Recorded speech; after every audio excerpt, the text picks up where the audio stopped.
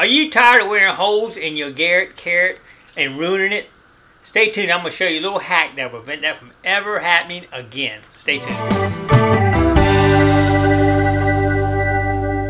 Alright, for this hack you don't need but just a couple of things, and you can get them at the dollar store. A little super glue, and get the liquid, not the gel. Make sure you get the liquid. Some of them say gel. Do not get the gel, the liquid. A little baking soda.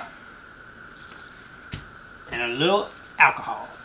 Alright, let's get started right now. Alright, what we're going to do is put a coating on these that's going to be like rock hard. And so when you're pushing down in the sand and the grit and all, it won't wear a hole in them. A lot of us, we're out there in the rocks, we're out there in sand, we're out there in mud and grit, and it just ends up wearing a hole. Normally right here on the ends where the hole ends up at. Once it leaks in here, it ruins the detector. And next thing you know, you either have to buy a new one or get it repaired or whatever. So we're going to try to prevent that. I've got 4 of mine right here. I've already actually worked on 2 of them. These I have not done, so we'll do one of these just to show it, so for demonstration. But on this one, you can see I've got a little coating already on here, but we're going to put another coating on it. I got one little spot actually right here that didn't get coated. Most of the time, you don't wear it back in the back because you're pushing in right here, and it wears a hole in this area right here. And I'll put a little bit thicker in that area sometime. We'll talk about that in a second. But let's just get a general coating on it right now. I'm going to do something a little different this time than I normally do. We're going to try a little experiment right here in the video. First thing you want to do is wipe it down. First you want to scrub it down and clean them really well. Make sure they're good and clean. And then what I normally would do is wipe it down with a little bit of alcohol just to make sure there's no grease. You don't want any grease or any foreign matters on them. So just take some alcohol and rub them down really good. Make sure there's no grease on them. It might look a little rough because these have been through a lot. I've been using them a whole lot. So let's make sure we get any kind of grease off them. Shouldn't be any on it, but you never know. In the past, I've tried multiple things.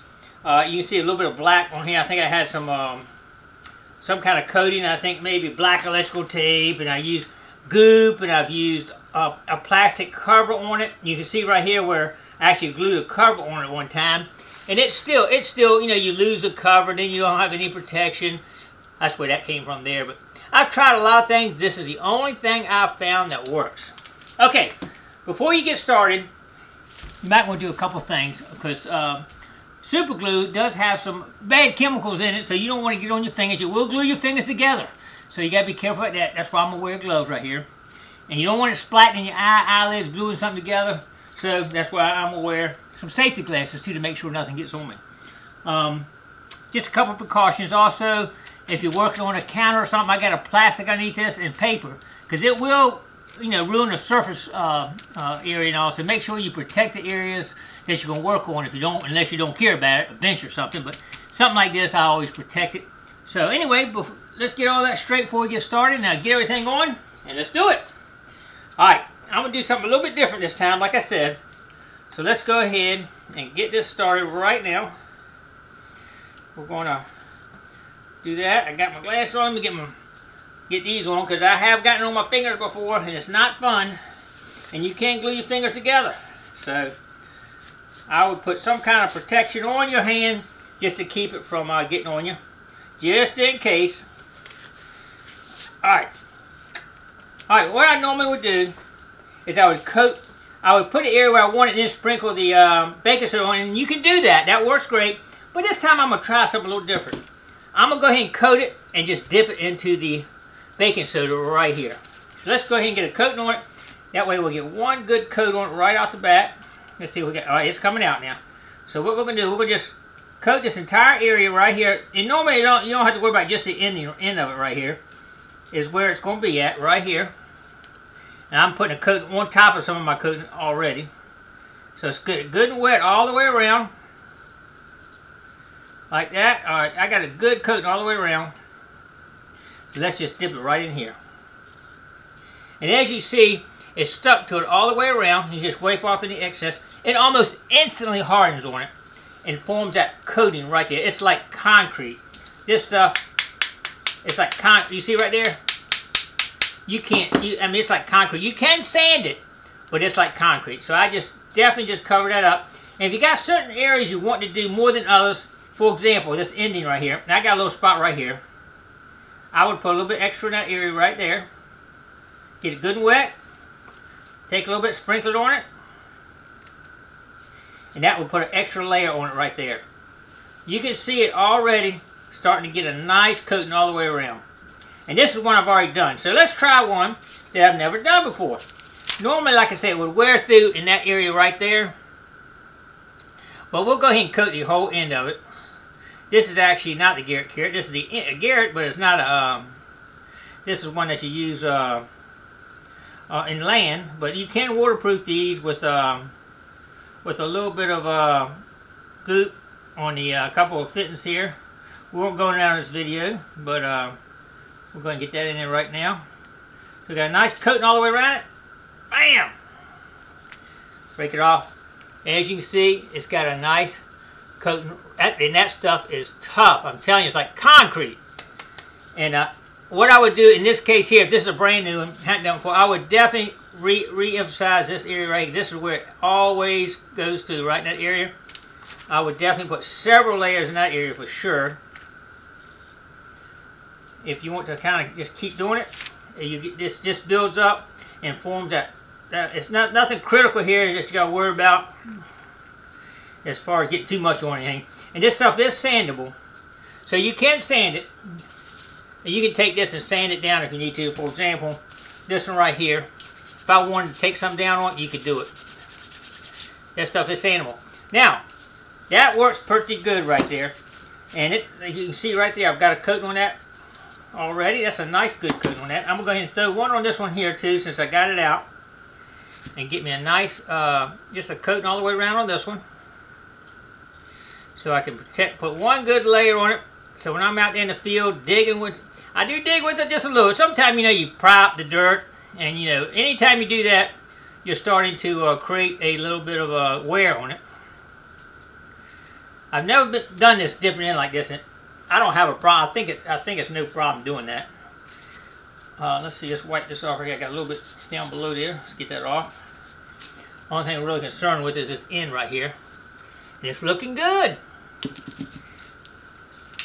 I'm telling you, you never have to worry about it again. You can sand it down if you think you got too much, but it's some good stuff right there. This is my backup unit right here. So I'll go ahead and put a little extra on this one too. This one looks like it's holding up well. It's probably been 6 months since I put any on it. This stuff lasts a long time. We'll lean it down so it doesn't run down the detector here. Get a nice coating all the way around on it. Get it wet. As you see, I'm dropping a little bit on the paper, but it's okay because we got plastic underneath of it. And it almost hardens instantly. It's going to get hard. It's a little bit warm when it hardens there, you can tell. But that's not bad. I like it. Nice little bond there. Alright, well, we got that done there. But, you know, that's not the only thing you can use this for. If y'all want to hang around just a couple more minutes, I'm going to show you some other uses for cyanoacrylic super glue. It's called cyanoacrylic adhesive. And the baking soda to repair other things around the house. Stay tuned. Alright, let's say you got something with holes in it. Y'all can see it goes holes in it right there. The first one, just an open hole. We're going to see if we can repair it. First thing we want to do is put a little crazy glue around it. We want to take a little baking soda, put on it, pull it off, put a little bit more on it. A small hole you can do this with. A bigger hole might have to do a little something different. Now, as you can see, that hole is sealed. Now, this hole's a little bigger, so what I did, I put a piece of tape on back here to kind of fill the hole up. But what we're going to do, we're going to take the crazy glue, basically put some inside the hole, and what we're going to do now is pull it right in the hole with it, and that's going to instantly harden and seal it off. We still got some in it right there, so we're going to put a little bit more on top here. Get that down in there good. And we're going to throw a little bit more crazy glue on, and baking soda on it, and bam! That hole is sealed too, solid as a rock. Now we got a little bigger hole. Let's try that one. Put a little bit in the bottom. Basically fills it up right there. And when you put this baking soda in it, it instantly hardens and creates a filler right there. You can see it right there. And you can keep building up like this and just fill the entire thing up until you got a hole is entirely full. Look at that. That ain't gonna leak. So if you got a hole or crack, you know, if it's cracked, a hole on any of your products around the house, whether it's TV changers, whether it's just kids' toys or whatever, that's a good patch right there. Now, what if I wanted to stick this on top here like that? I had never tried this, but let's give it a shot. I think it's gonna work. Let's put some crazy glue all the way around this thing right here, where it's gonna meet up right here. I'm gonna put a little bit all the way around it right here. Now, right now, of course, crazy glue, it's nothing. It's not sticking at all, right? It's not gonna stick. It's stuck to my glove. But when we add, I'm gonna put some in here and on the outside here. When you add this stuff here, and it might take a little bit to get into it, it's going to instantly harden it. There we go. I got it good around it now. Look at that. Solid as a rock now. It wouldn't even stick at first. If I put a little bit more, let's see how much it takes to break it. I'm going to put just a little bit more on it all the way around. We'll put another layer on it. We're going to drop a couple pieces in here. They'll harden it in there. We'll put some on here. Just like that. Now, baking soda is cheap. You can waste a little bit of it. Alright, so now it's all in. That thing, look at it. I can't even break it now. That formed a bond. I can't even get it apart now. Alright, I'm going to put some super pressure on it. Oh, there it goes. It finally broke. But just to join it together, man, you cannot beat that. And I probably could have left it a little bit longer and left it on it, but it held. It held good. I can just put this right back on here real easy. Just like this. Take some of this spare on there. Put it on there. And it's right back. Not a problem. Anyway, that's a couple good ways to fix that. Now let's try one other thing. I haven't tried this before, but it works so good, I feel confident it's going to do. Broken piece of porcelain tile. First thing you want to do is coat everything with the regular crazy glue. So when it goes to harden it hardens it from the inside out. So we're going to coat everything with the glue. Make sure it's got a good coat on it. I'm going to go ahead and coat everything here with it. And this one too. So now it's coated good. So now what we want to do, oh, see it's hitting everything down below and trying to harden it below it. Let's see if we can't get in here though before it hardens good. I don't like how that went in. That didn't quite get in there good, but you know what? See that crack? We'll go fix it with the crack in it. Just for simplicity's sake here, we're going to use it just to seal it up right now. Put a line across here like that. You could have took some more time and got it perfectly even, but we're just plain anyway. We've gone through all this on one of these little tiny tubes of glue. Okay, let's break out the second tube here. We're just playing, just experimenting right now, so we're going to see if it'll hold this together. I see right now it's probably going to be, end up gluing it to this paper below me, that's for sure. Because I didn't have anything below it. But let's see how it does. Yep, see the crazy glue went through it, but we're going to see how it did as far as holding it goes. You want to put plastic down, it wouldn't have stuck to it like that.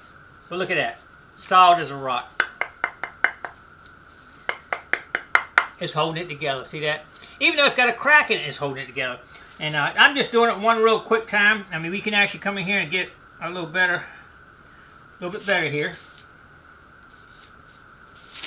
Check it out. It ran through. But it's not breaking. It's holding that thing together like a rock. The glue stuff, you need to put it on plastic so your paper doesn't stick to wherever you're doing it to. But the issue here is how solid it is together now. This stuff, this process can heal a lot of stuff around the house. So anyway, just want to show a couple more things on that. Well, I hope y'all enjoyed that little video, and I hope it helps you save that Garrett kit and save you some money. I'm trying to save you money, so I hope that does that. I hope those other little tips maybe save you some money for around the house. Fix some real holes in your stuff that breaks, or a little piece of plastic breaks off some of your household equipment. You can fix it right back real quick with that. Anyway, I hope you all enjoyed that video. If you enjoyed it, please click like, comment below, share, and subscribe to the Gigmaster. All right, thanks for coming along.